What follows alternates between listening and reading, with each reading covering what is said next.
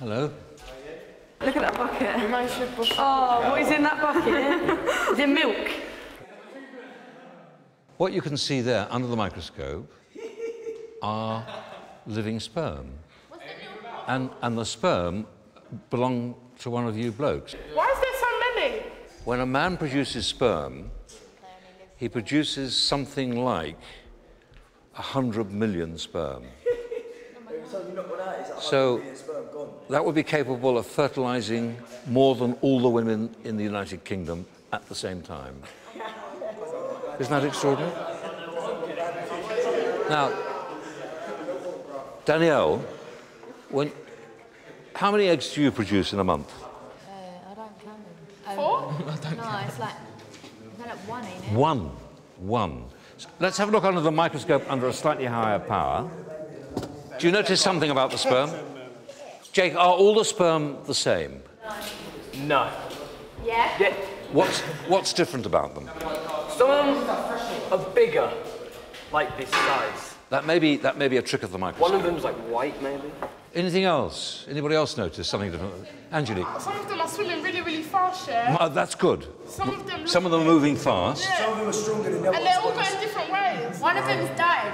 Well, come and show me which one's died. The one there, look there. Come on, come up to the screen and point it out. This one died. Yeah, exactly. What you're seeing is something which is really important about human biology. All of us, all males, produce a large number of sperm, but some of the sperm are abnormal, and some of them will be dead and not swimming.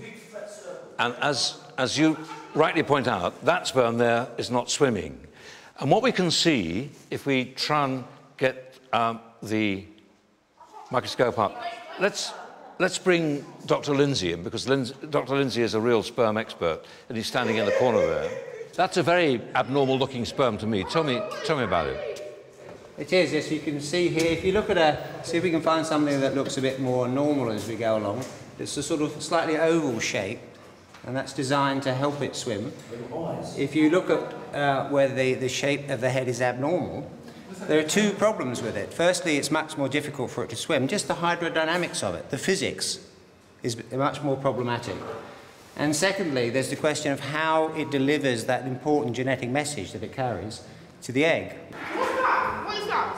It looks like a flower. Yeah, Come and show me what you're looking at. See, That one. And this one. And the one next to it.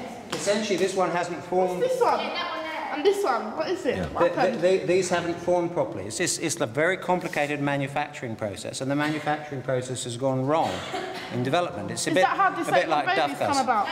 No, not necessarily. It's much more likely. You need to distinguish what the sperm does in terms of it delivering a message and the message that it delivers. Some abnormal sperm can deliver an abnormal message, but they're selected against. So because they're abnormal, they don't swim as well. So how come, yeah, there's so many, yeah, but either one or two make it? How does that happen? Why?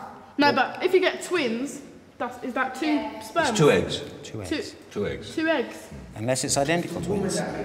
Well, we'll come to twinning later on because it's complicated. Guys, what I'd like to do is to take one sperm that isn't swimming much, so we can actually look at its structure. It's got a head, and then it's got what we call a mid-piece here, which you can see, and then it's got this very long whippy tail. This one isn't moving much. And what does the head contain? That carries the genetic messages. And what are the genetic messages on? DNA. Yes, they're in the DNA, and they're on what? Well, you're doing really well, but can somebody tell me what's inside the head of the sperm? Have you heard of chromosomes? Yeah? All the chromosomes which produce the genetic messages which you're talking about are in that head of the sperm.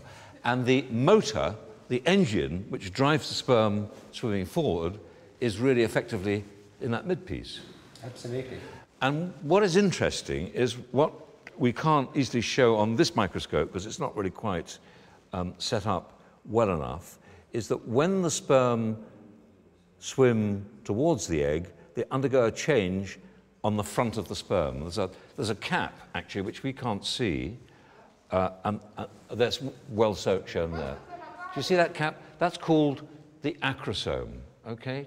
The technical name doesn't actually matter, but that is important because it's unique to the species. So that's why a bull sperm couldn't fertilize a human being, and a monkey sperm can't fertilize, let's say, a gorilla, couldn't fertilize a chimpanzee. See, like when a dog has a litter of puppies, yeah, you got like the runt. Yeah. You got like the dominant. Do you get dominant sperm and like the runt? Well, sort of. That's a really interesting question, actually, Connor. We don't know. I mean, there's a lot of debate about that, isn't there, Kevin?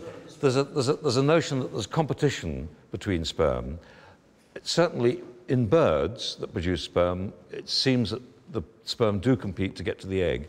What we do know is that the sperm have a chemical process by which they can identify where the egg is and swim towards it. It's like smelling the egg.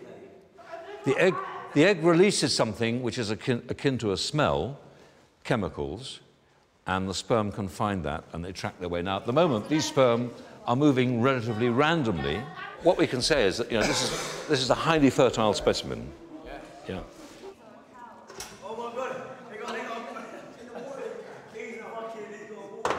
Oh my god! Oh my god! Is that the sperm? That's a bucket full of. That could be a horse. Right, we're going to start with the bull. Right, I'm going to start pouring sperm into this beaker, and I want you to tell me that. Spill it, don't spill it. I want you to tell me what you guess as the amount of sperm that a bull would produce. Shout stop when you think I've got enough sperm in the bottle to represent a bull.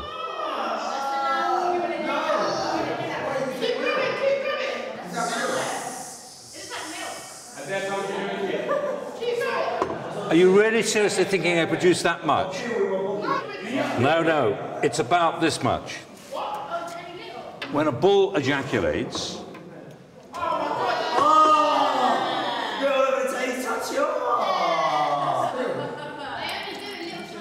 that's a bull. Do you think a whale produces more sperm or less sperm? How much more? He's probably like fucking 28 inches. Whale. What about a ram? The ram is one of the most sexually active of...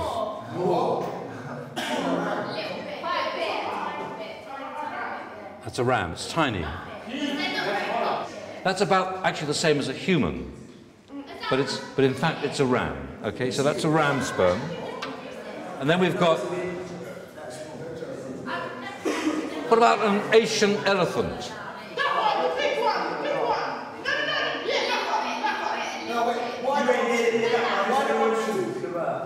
That's an Asian elephant sperm.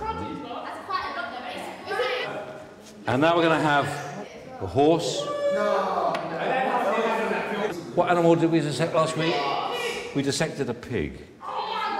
Isn't that amazing? That's just one ejaculate from a pig. There's roughly speaking about 1 billion sperm in that beaker. How many baby pigs would there be in the litter? No. No.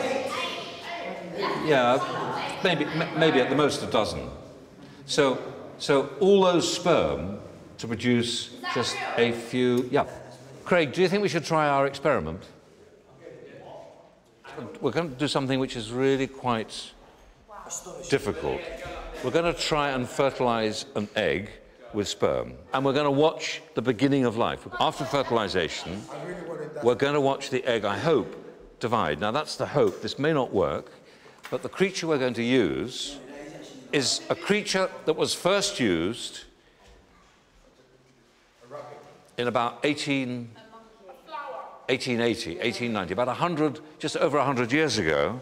A man called Boveri in Naples took sea urchins from the Bay of Naples. Now, they're very, very prickly, so you've got to handle them extremely carefully, all right? You ain't gonna suck off my hand or anything. I'm serious. If we let you handle these, you've got to promise me that you'll be really careful. The sea urchin doesn't get pregnant.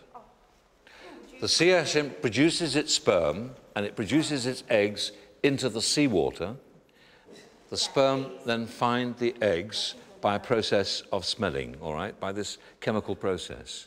So one of the reasons why you need to have a vast number of sperm is because the sea is large, okay, and the sperm have to find the eggs.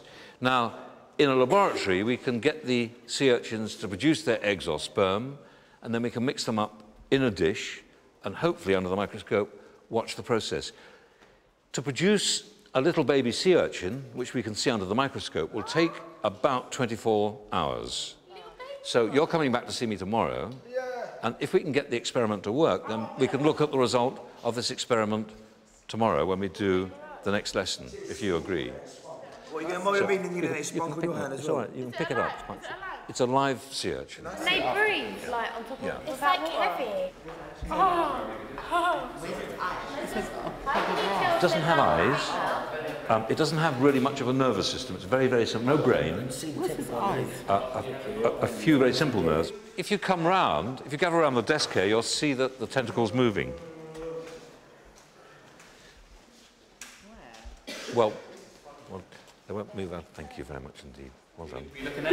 What is that? Hold on. What's that? Either eggs or sperm, I don't know which. Are you playing games? No. It just spiked in my hand. The sea urchin. Apparently that's seawater. Yeah, that's what he told me. That's what... Man, I tried to that shit touching my hand. You've become a biologist when you've done that. You've become a scientist. I thought it was really sperm. It's something. Craig is going to hand round some dishes with sea urchins in, so you can get friendly with your sea urchin. All right. And handle it very, very gently. Don't shake it. All right, we'll put it there. Where's his mouth? Where? No, don't, because it might bite me. It won't bite you. It sucks. It sucks. I don't want that on my hand if it sucks my hand. Go on. I'm going to match. Pay attention. Pick your sea urchin up, turn it upside down, and look at the underneath. What do you see underneath the sea urchin? Mouth. It's a mouth, yeah. It looks a bit like a starfish family. It's the same family. Is it? Well done. Well done. It is actually a starfish, and it, in fact, is constructed in 5 stars. But it's full. This species forms a ball, but it's the same family. It's exactly the same family. Jordell said something very important and very interesting. He said it looks a bit like a starfish, and he's quite right, because actually this is a member of the starfish family. But the starfish has folded its star limbs around in a ball to produce a ball. Okay, you've all seen the pore underneath, okay? Now that's where the egg or sperm are going to come from. What you've got in your kit is what all scientists use, a Petri dish, okay? And so many lives have begun in a Petri dish. In vitro fertilisation. We're going to persuade the sea urchin to give up some sperm and its eggs. Inside the sea urchin, there's more testis or ovary than any other organ. You remember, what was the biggest organ in the rat we saw last week? Kidney. No, it wasn't the kidney. What? Liver. No, the liver, Jordell. It was the liver, right. But in the sea urchin, the biggest organs are the reproductive organs, the organs that make other sea urchins. Right, pay attention. We're now going to get the egg or sperm out of the sea urchin. And the trick is very simple. You hold your sea urchin up, like this, and you hold one of you hold the Petri dish, and then if you take your sea urchin, if you shake it really vigorously, it should think that it's like this. It should think that it's going to produce its sperm. I don't know if this is going to work. Come on, shake it upside down, and then once you've done that, once you've shaken it, put it on top of your Petri dish and leave it on the bench. You have to keep waiting for it.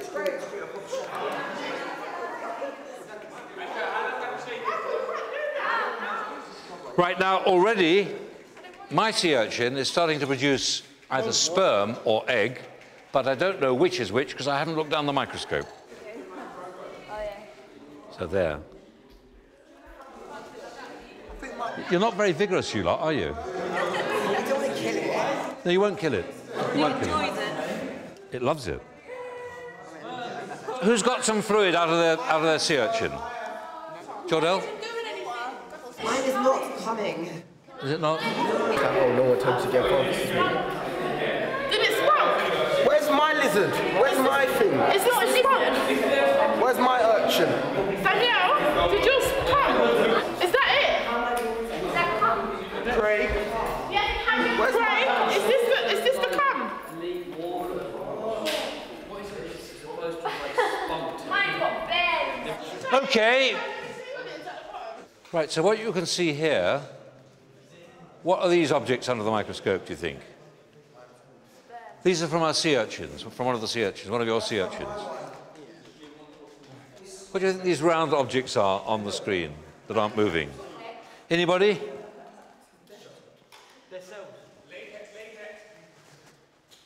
These are not sperm, so what are they? Eggs. They're eggs. Look at them. The eggs are still, they're round, and they're waiting to be fertilized. Look on the screen a second, look. What the hell is that? Look at this. Oh my days, what's that? Oh my god, that's... Go on, mate. What's that big slug? Is that worm? What's that? It's a silk. Is that the sperm? No, it's not. It's quite beautiful, isn't it? If you look very carefully, you can see that it's propelling itself with hair-like cells or hair-like structures at the back. Okay? Now, this shouldn't be in the solution, but because we're using natural water, this is a microorganism. It's, in fact, what's called a paramecium. So this is a single-celled living creature, and it's nothing whatsoever to do with the in vitro fertilization. All the cells you can see around it are eggs. It's not a sperm, but it's found itself into the seawater or into the water, the salt water we're using. Take it out then. Well, I can't take it out. It's very high power magnification. Go and check. Why aren't they working? They are. It's some of them. We went round to people during the road and we got some. You got some off me. Why is the what? Oh my god, I got it! That's for feeding. Look, there. That's for feeding and also That's for it. That is it. for producing its sperm and That's eggs. it. Take it quick. I got it. Thank you. Thank you. Like a little bit of Scott. Like It's like a cloud. It's like a cloud. no, it looked like. Thank you. Oh, mine did it. Yes. Yes, I made a sea urchin come. Aha. Was that Angelique? Yes, it is. Angelique, you saved the day. Well done. Let me see.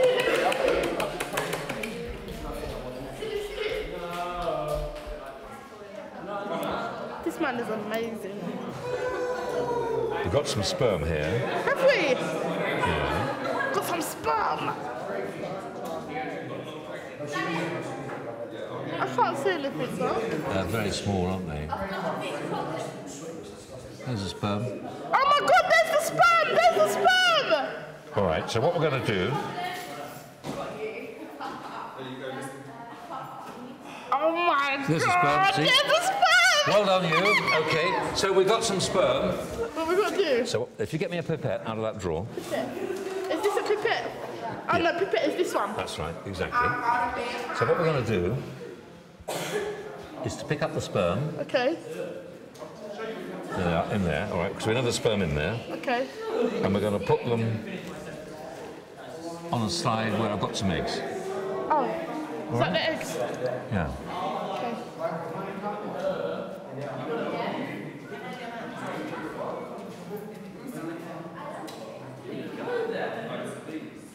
You have to be gentle to make sure you don't hurt them. Yeah.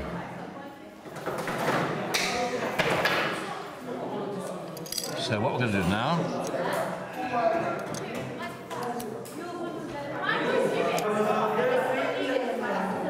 Where's the sperm? Well, there's the eggs and the sperm is swimming past. Why is it swimming past? Well, they won't all come in together. Oh, I'm being patiently.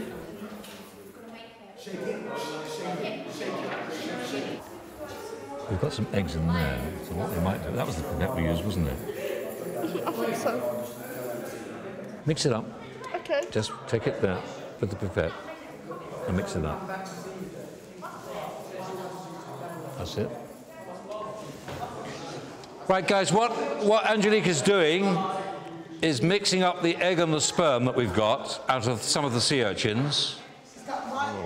Okay, so here we've got the mixture of the egg and sperm. Okay. Sit on it or something. And we're just going to leave it in the dish with a cover on, and we'll wait for fertilisation to happen. And then later on we'll come back and we'll look to see whether or not we've got sea urchins starting life. Congratulations. Thank you.